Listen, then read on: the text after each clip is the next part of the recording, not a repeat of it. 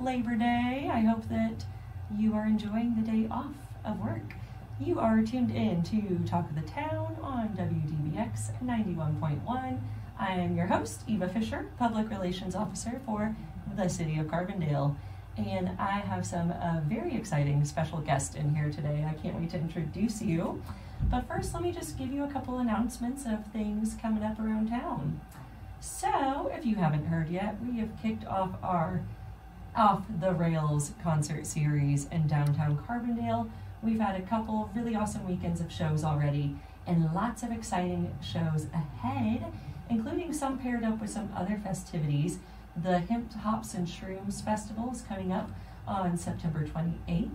And so this is a full day event. It'll start from 3 to 10 p.m. We have professors from SIU Cannabis and Fermentation Sciences Department coming to give demonstrations and presentations, some awesome local community members, some mushroom farmers teaching you how to forage and cook with mushrooms, and all sorts of vendors. And if you are a vendor that is interested in signing up for Hip Hops and Shrooms or any of our other Off the Rails concert series, there's still time to do so through the whole season. So you can visit CarbondaleMainStreet.com, or you can visit our city website, City of Carbondale Government, or our tourism website, Carbondale IL Tourism, on the Facebook page.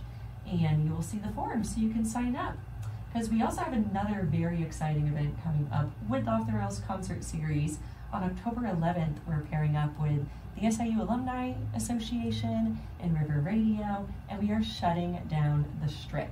And we are having a special homecoming weekend concert right in the heart of downtown Carbondale. So it's going to be a lot of fun. And you also can sign up to volunteer if you want to be a part of the behind-the-scenes action of these events. We also need volunteers. So you can find all that info in the same places I mentioned previously. A really awesome event that is coming up on September 4th. In Visiting Justice 618 is launching this inaugural event called Celebrating Justice, and it's at the Healing Soil Urban Farm. Lots of acronyms going on here. Soil like Southern Illinois, herb like the plant, but urban here in town, here in the city. That's at 422 East Jackson Street. They're going to be roasting sunflower seeds and really doing some other cool things with different herbs and spices. And this is being put on through a few organizations: Beyond the Walls, Illinois Humanities, and Envisioning Justice. So a really awesome program. They're going to be helping people transition from being incarcerated to transitioning back into day-to-day life. And this is welcome to everybody to attend this event. So really excited to see this work launching here in our community. All right, that is all I have for announcements. And now I want to get into a conversation with my guest here. I have Celia Pulido, and I have Geoff Hanson from the SIU swim team here with me today. Good morning. How are you two? Good morning. I am good. Morning. Yeah, thanks for having us. Yeah, thank you so much for being in here today. Now, you're part of the SIU swim team, but this summer, you did something kind of cool. You went to the 2024 Paris Olympics, and you were part of an Olympic swim team. Yeah. Oh, that is just so awesome. How fun to have an Olympian here in the WDBX studio today. Yeah, so, thank you very much. Yeah, thank you. Thank you for taking the time here. So I want to hear every detail about this journey. I want to hear about, kind of when your competitive swim career started, how you got to SIU, and how your training at SIU helped prep you to go to the Olympics this past summer. Yeah, right now I'm a student athlete on the swim team here at SIU, and I started my swimming career when I was 10 years old. Awesome. I started to compete at state level and then national level, and when I turned 14, I started internationally, and it has been so fun. I've enjoyed every single part, and it's just like I started in Mexico back home when a coach just saw my talent, and he told me that I was good at it and we could do good things.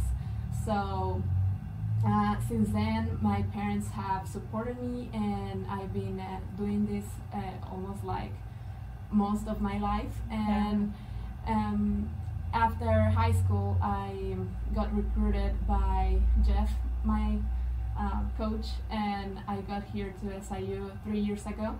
And since I came here, I just found more passion about my sport, more passion for competing, and prove myself that I can do good things and also achieve my goals with the team, with the help of my team, and also find that passion to represent SIU and also my country. And yeah, this summer I was able to qualify to the Olympic Games in Paris, and it was such an experience. I loved every single part of the Olympics. It was really good. I loved the city, the atmosphere of the Olympics, and it was just really fun to be there. Yeah, I bet. I mean, it's one of the biggest celebrations in the world that brings the whole world together. And yeah, you said you swam for your country. You were on the Mexico swimming team, yes? Yes, that's correct. Yeah, fantastic. And that's so cool to me because SIU has such a large international presence. There are so many students from all over the world at SIU. So I just think it's so neat to have a student from SIU get to swim from their home country. You know, bringing that global representation to the swim team is such a just really big factor, and just shows, you know, what SIU can house and what SIU can do for our community. Yeah, for sure. SIU has always shown the support for people outside of America. They give scholarships and all this support for us to be able to be here and live in another country, and at the same time achieve our goals in like our major in what we wanna do professionally, and also in sports. It's always that I always appreciate about SIU, and that makes it even more special. Yeah, how cool. Now, Geoff, how long have you been coaching at SIU? I'm starting my 6th year as the head coach. Fantastic. And this isn't the first time that you have coached a team where one of the athletes has gone to the Olympics. Yeah, I've been lucky through my career. This is my 25th year in college swimming coaching. I also swam in college with a number of Olympians at the University of Arizona when I was an athlete. So yeah, just been fortunate through my career. I spent 12 years as an assistant head coach at Wisconsin, and was the coach of an Olympian for the U.S. team in 2004, so that was 20 years ago. I just messaged her last week. It was the 20th anniversary of her competing in the Athens Games. Awesome. And then through my career, other international Olympians. I spent a couple of years as an associate head coach at Arizona, back at my alma mater, and had two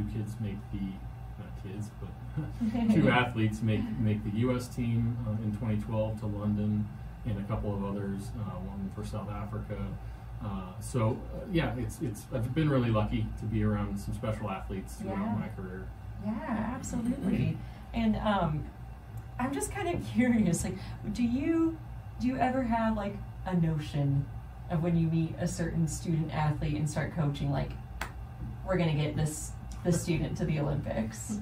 Yeah, I mean, with Celia, you know, we knew she was very, very talented. Came from a fairly small city in Mexico, not from a major metropolitan area. So we knew, in her background and training, that there was more room to grow, and she was one of our top recruits that we've had here in my time, and did some really, really good things through her freshman, sophomore year. But it was really this year, her junior year, that she really broke through during the college season, and that kind of gave us, not that we didn't see it in the back of our minds, you know, going into her time here, but this year really just a breakthrough in the college season that said, okay, you know, she's really got a chance to do what she needs to do to get to the Paris Games. Yeah, how awesome.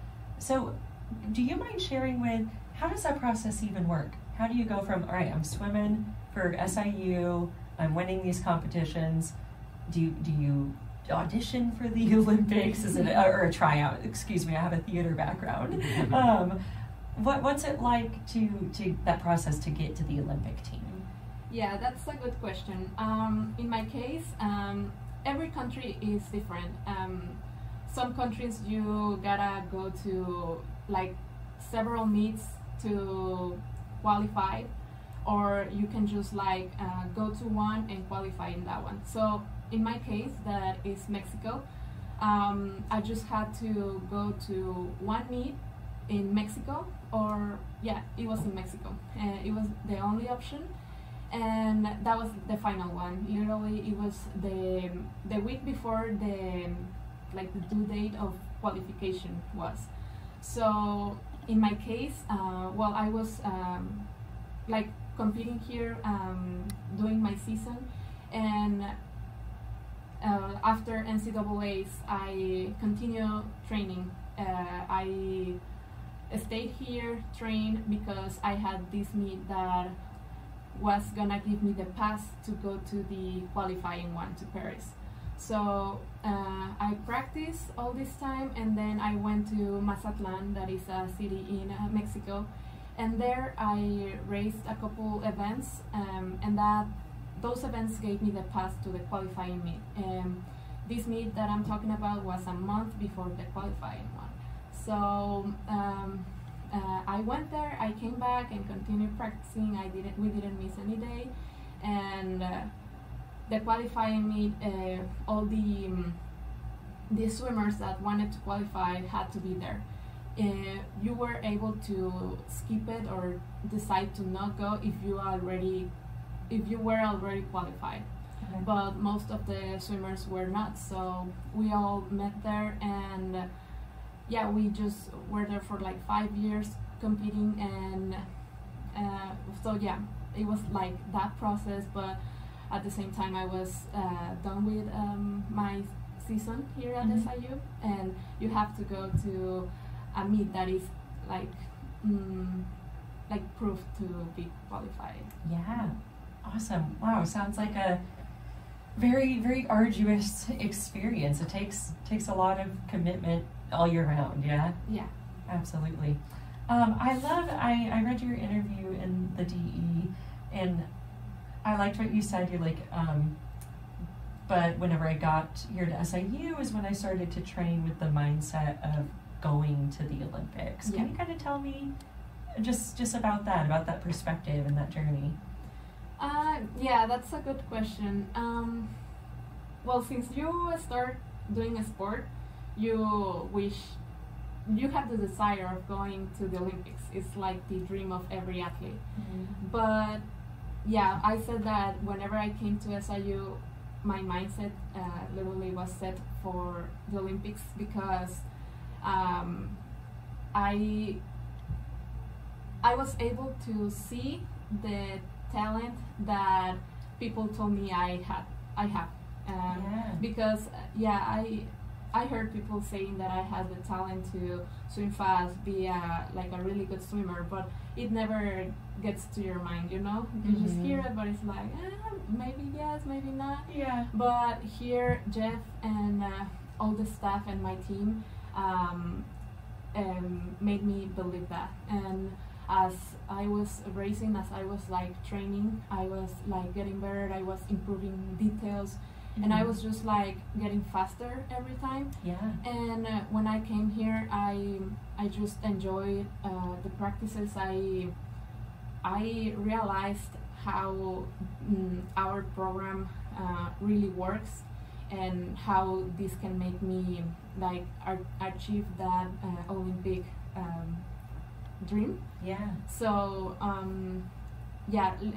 so Geoff was basically the one that made me realize and like really push myself to really get that goal. Yeah. Oh my gosh, that is awesome to hear. What a testament.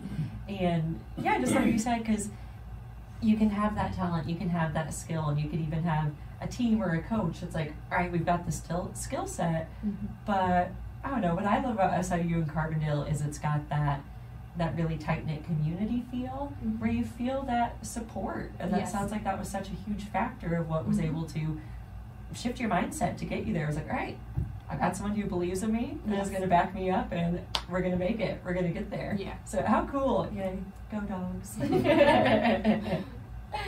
Well, I want to hear about your time in Paris. What's it like being in one of the largest cities in the world when one of the largest events of the world is occurring? It was really nice and fun. I got there before the Olympics started, like probably 2 days before. But swimming was not gonna start the first day that the Olympics started. So I got there. I was staying at the village, and since the moment we arrived to the airport, everything was just like, it felt like the Olympics. Yeah. There were like customized cars that had like the logo of Paris 2024, and also they were designed for the athletes and like all these people that were gonna participate. So they made us feel like we were at home. They showed all the support. They were very nice, and they took us to the village. And also in the village, there was people that was helping you all the time with whatever you need. And I mean, the village was just huge. It was like a small town. It was like campus sized. So yeah, you had there were like golf carts that you could take to go around the village, but yeah, you were able to walk to, and you had everything there. You had dining hall, entertainment center. Also, there was like a nail salon, a hair salon. Nice. So yeah, you can like have fun there too. It was not all about pressure, about like competing, and the atmosphere of the Olympics can be like really stressing, but also you had resources to get out of that stress. Yeah. And also, yeah, like we had buses that took us to the pool or wherever we needed to go. Well, so it was just like, it felt like everything was like set for you to succeed at the Olympics. And yeah, I mean, I had a really good time at the village. I met a lot of people, and also I got to know more my teammates, and like also Mexican girls and boys from another sports, because we were in the same building. And yeah, it was just such an experience that it's different from what I'm used to be like here and also in Mexico. It's just like another level. And yeah, I mean, it's just really nice that I had the chance to live that moment. Absolutely. Yeah, I'm sure that's one that will stay with you forever. Yeah. Geoff, what's it like being at the Olympics as a coach? And I know you had some other folks from SIU with you. Yeah, my associate head coach, John Ferguson, and his wife made their way over. Our athletic trainer, who already had a trip planned to Europe before Celia qualified, and then said, I'm going to get to train the morning of her event and make it over there to watch her swim, because I'm 5 hours away, in Germany, and I wanted to get over and see it. So, yeah, I mean, I didn't stay in the village. I stayed in a hotel across the street from the pool. So, nice. Really just spent the time up until her event between the pool and the hotel, and exploring a little bit, but mostly. And I know her time up until her competition day was all spent practice, preparing, resting. She had some time afterward, a few days to tour around. I came back home the next day after her event. Oh wow! Okay. But yeah, it's really special, as a coach, to have an athlete there, and then just to be in that atmosphere of athletes and coaches from all the world. Some there with aspirations of medaling or semi-finaling, things like that, and then some of the smaller countries who really don't feel they have a chance for any of that, but it's just the experience of being there. And so it's there is a lot of pressure with it. It's the biggest swimming. Every 4 years, swimming comes around to the forefront and gets a lot of publicity, and this is because of this meet. And so there's pressure there, certainly. but I think as much as anything, it's a once in a lifetime, maybe not once, maybe twice, maybe more, in a lifetime experience to go enjoy it. Right down to the opening ceremonies. I don't know if you watched those on TV. I did watch really, some of those, yeah. Really unique opening ceremonies. We talked about should Celia go to that, or do you need to stay home and rest? And like, hey, you're here. If you competed the next day, I'd say maybe stay back and rest. But it was a few days later, so go experience that. I mean, take it all in. Absolutely. Oh, how fun. Ooh, what was your favorite part of the opening ceremonies then? My favorite part, I think it was whenever we got to the Eiffel Tower, because we were all the time like in the boat, just like to get to the Eiffel Tower, and we had a whole show at the Eiffel Tower. There were like people dancing, and also like all the flags coming to the stage, and also like the Olympic flag. So they had all that, and then after they did all the speeches from the important people from the comedy from Paris and all that. The Eiffel Tower had a whole show with lighting. They had like LEDs attached to the tower, and it was with music. It was like the lights were dancing with the rhythm of the music, and also we were able to see whatever was going on also in in another spot. Like we had screens that we were able to see Celine Dion, or like the dancers, or also like there was like a horse that was like I don't know, it was like a scene. So just like whenever we got there, I think was my favorite part. It was very special. How cool. I was going to ask if you saw Celine Dion. I love it. How cool. Yeah, what a production. It just sounds like I bet just kind of a surreal experience. Yeah. And I know, in this interview you did for the paper recently, you were saying it still felt surreal, like hadn't maybe really hit yet. But like, I'm an Olympian. I competed. How are you feeling now? Yeah, it's something that, I don't know, it just feels weird. I mean, I'm that person that doesn't, like, if big things happen to me, like, I don't take them as big as they are, Sure. I just felt that it was like another meet, and like, I just, like, went to Paris, but it was not to Paris for the Olympics, you know? So, yeah, I'm still trying to like believe that, I mean, it takes me a while, but I know that I'm an Olympian now, and that I was at the Olympics. I competed, and I'm part of that like segment of swimmers that are the best of the world. Yeah. So I mean, I just feel blessed, and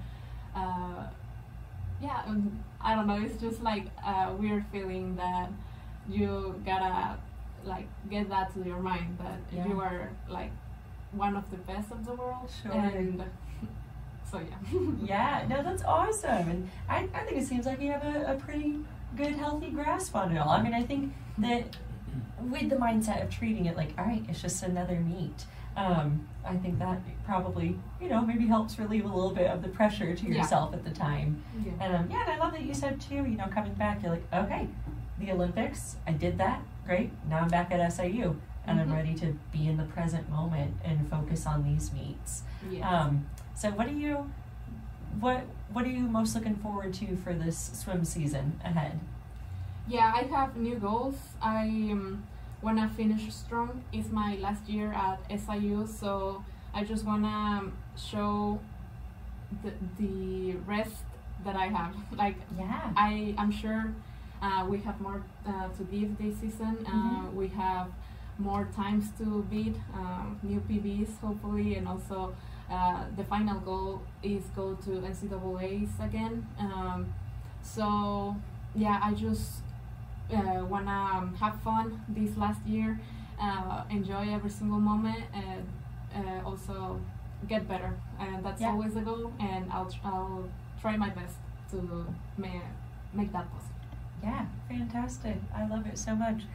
We just have a few minutes left here. I would just love to ask if there's anything you want to share from this experience, from, you know, the rest of your time swimming and coaching.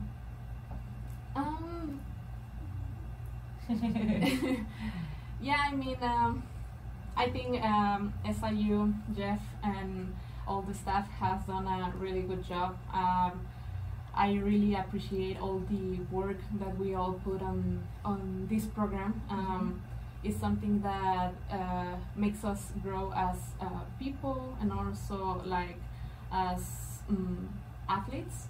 So I'm just very happy to be here. SIU has been my home these past 3 years, and it is always gonna be like that.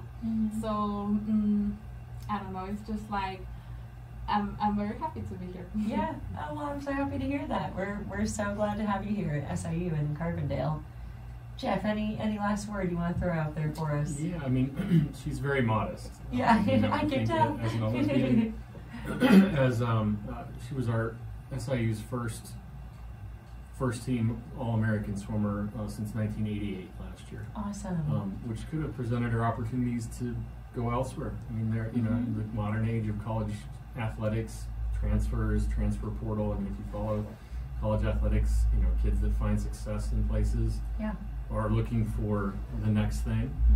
So for her to commit to come back for her last year and to be motivated to do more after already having done so much, it's exciting to start this year with her, with the whole team, you know, and I think there's some big things ahead for her, for Saluki swimmers this year, and she's one of our leaders in the pool, so amazing. We're excited. Cool. Well, thank you all just so very much for coming on today. Celia, Olympic swimmer, everybody, one of our student athletes from SIU. And yeah, thanks for sticking around. Thanks for sticking with us Salukis here. Thank you very much. And Geoff, thank you obviously for all the dedicated hard work you put into leading this awesome team. You know, all these components make up the whole fabric of SIU, which contribute to the fabric of Carbondale. So just really, really pleased to have you all here, and thank you so much for all you're doing, and keep at it. I wish you the best of luck in the NCAA tournaments, and yeah, hopefully we see you in the next Olympics as well. Yeah, thank you very much. All right, well, thank you so much for tuning in, everybody. This has been Talk of the Town on WDBX 91.1, and we hope you enjoy the rest of your Labor Day. I'll chat with you all next week. Thanks. Bye.